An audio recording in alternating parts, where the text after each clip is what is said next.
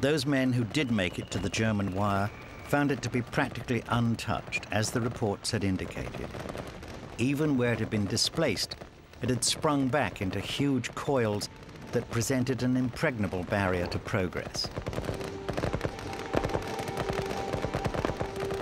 Although the troops struggled heroically to find a way through, many inevitably became entangled on the barbs, and hundreds of men met their end, trapped like insects on a spider's web.